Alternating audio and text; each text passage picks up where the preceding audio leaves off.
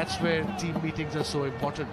Just before a game, talk about the players you don't know as a bowler. You have teammates in so many international teams. But she said if it's there, I have a feeling even if it's not there, Joe Clark's going to try and smash it.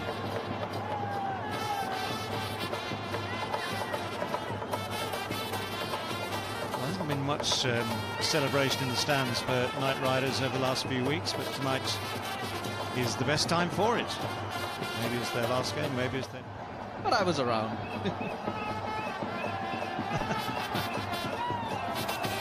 Tell me about your band later.